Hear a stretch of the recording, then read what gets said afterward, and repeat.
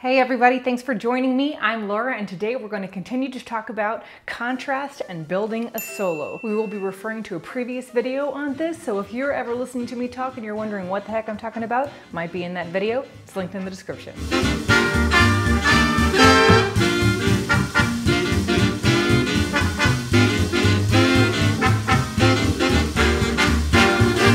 What makes a good dancer? I would argue it's probably a lot of similar things as to what makes a good musician. So what makes a good musician? Do they pick really good notes? Yes, they do. Do they time them really beautifully? Do they have a great sense of swing? Yes, they do. All of that's important. But something else they do that I think is really special and that as dancers we don't look at as often is they try to shape those notes. If you listen to Johnny Hodges play something that's written down that everybody else is playing the exact same timing and the exact same notes, you can tell that that player is Johnny Hodges because he shapes it so beautifully. There's a scoop into it. He uses his vibrato in a very particular way. Johnny Hodges. Likewise, if you have a whole bunch of dancers dancing a choreography, you should be able to tell, oh, that person has this style and that person has this style, even if we're all dancing the same thing. Now, how to develop your own style, that is a lifelong journey and it's very personal to you. But let's talk about how to shape our movement. We're gonna start with a really simple basic Charleston and a leg swoop. And then let's talk about where that leg swoop comes from. Does it come from your standing leg? Do you make it really small? Do you make it really big? Does it come from your hips? Does it come from your shoulders? Does it come from your middle? Does it come from your head? Does it come from your knees? Does it come from your arms?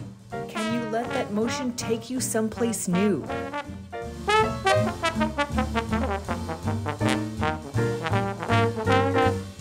Now take those same ideas and put them in a lock turn.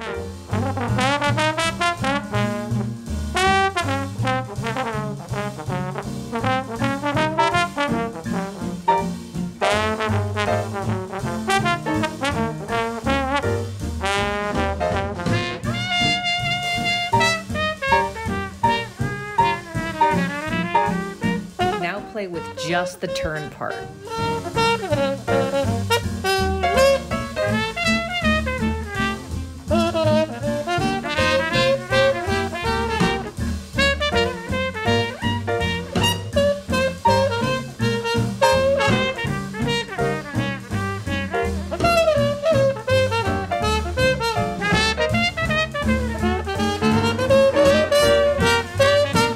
Where does the movement itself come from? I think being able to see that journey gives a movement such maturity and makes me feel so compelled to look at it. Let's pause so I can talk to you about Patreon. Thank you, people of Patreon, for helping to make this video free for everybody in the world, including people like you. It's a voluntary subscription, and if you want to join them, links in the description. Next up, let's work in a fancy thing.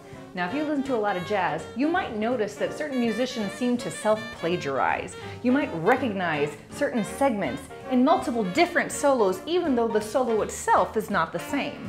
For me, Illinois Jacquet is a really great example of this. Now, if you don't know him, he is stupid talented. He did the famous Flying Home solo when he was just 19. He helped popularize that honkin' saxophone sound so good.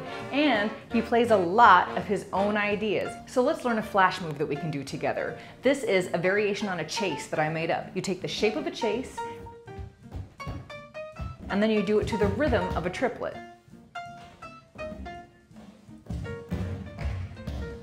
Once you have that triplet, put a turn on the end.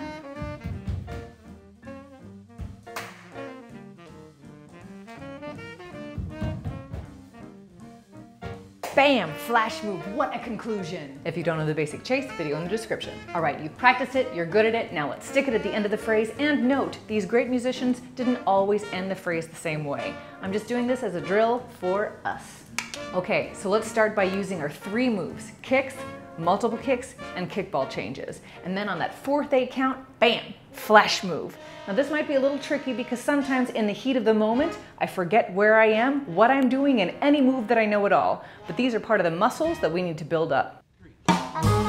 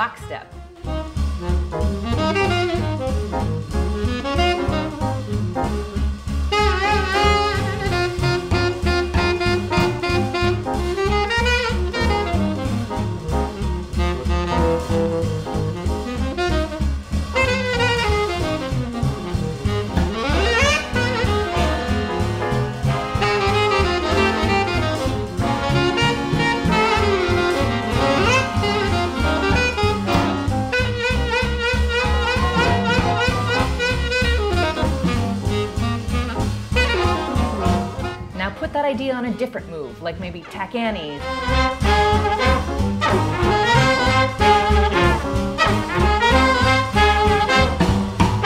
Now let that be a springboard into the rest of the jam.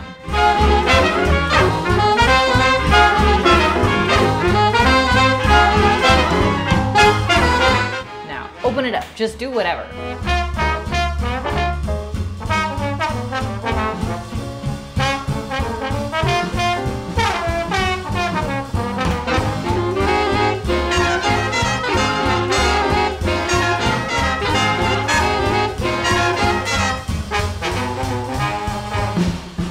So many ways to add contrast and individuality to your dance, but hopefully this gives you a few fun things to think about.